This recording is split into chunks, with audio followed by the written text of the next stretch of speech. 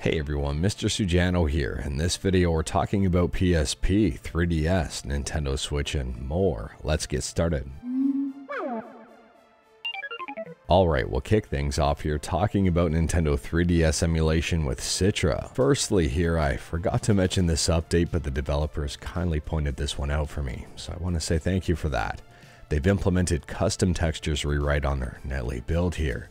It implements support for various file formats such as DDS and KTX and compressed formats like BC7, BC5, ASTC, etc. And on top of that, custom textures and texture filters now work together correctly.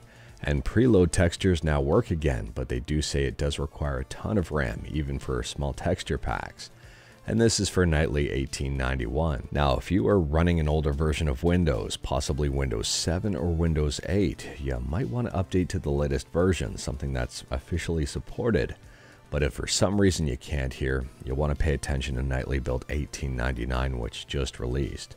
As of 1899, Citra no longer supports Windows 7 and Windows 8. They say it's officially dropped. If you wish to continue Citra on those operating systems, the latest functional build will be nightly 1898, and you won't be able to get an updated version later than that. So for those of you running an earlier version of Windows, I'll drop a link to nightly version 1898 in the description below, and feel free to check that out. For everybody else, head to citra-emu.org, click on download, click on manual download, and click on the latest nightly build to pick up the latest and greatest version of Citra. Or if you want to experiment a little bit more than the nightly build, you can check out the Canary build. Sometimes that'll have some features not yet debuted in the nightly build. And on top of that, if you take a look at the different platforms here for Citra, you'll notice that there's two different penguins. One of them is an app image, so if you're on Linux, you might like this brand new feature. Moving on, and we're talking about Nintendo Switch emulation on PC with Yuzu, and Yuzu just got a brand new update. So at the time of filming, mainline version 14.23 is the latest update, and this one brings about some goodies. They've added options to choose the VSync method, so in the graphics settings you can now choose the VSync mode. FIFO, which stands for Subscribe to Mr. Sujano, or First In, First Out, depending on how you want to interpret that, is responsible for VSync on. First In, First Out Relaxed option is responsible for VSync Fast. Mailbox mode is the preferred mode for most smooth experience. And Intermediate mode is responsible for VSync off. Now there are a couple of caveats here, and that's in regard to unlocking the frame rate. If you unlock the frame rate, Yuzu will default to Mailbox mode. And if you've got an AMD or Intel GPU, since it doesn't have a mailbox mode, it'll switch to intermediate mode. And with intermediate mode, the 120 frames per second mod for Super Smash Bros. Ultimate now works on AMD and Intel GPUs. And they've also added in motion preview to your controller input. They've added in a small 3D cube on your controller configuration user interface to verify that motion has been set up correctly.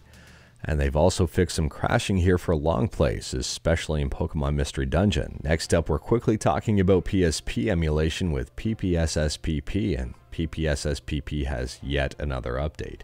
So they just recently released version 1.15.0, and then 1.51.1.2, and now 0.3.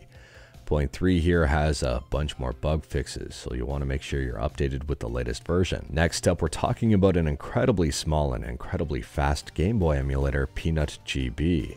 Peanut GB can run at full speed on a Raspberry Pi Pico and also got a brand new update. So version 1.2.0 has just dropped, and they say this release contains several improvements to performance and compatibility.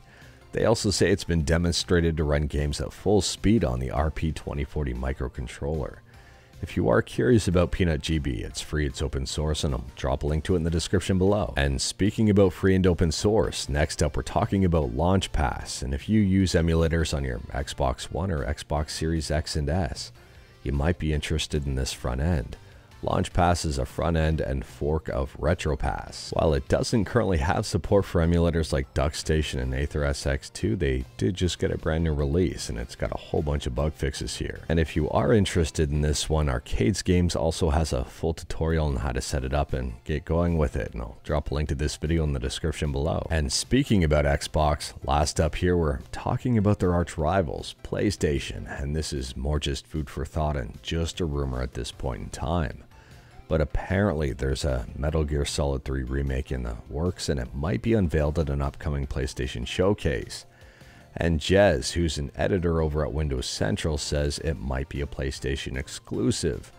And to add fuel to that fire, Jez also says they've heard that Sony has landed a deal with Konami for Silent Hill, Metal Gear, and also possibly Castlevania.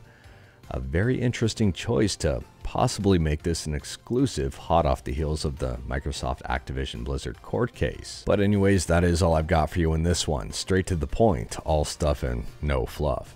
We talked about a bunch today. Let me know your thoughts about absolutely any of it in the comments below. If you liked this video, leave a like. If you didn't like this video, leave a like.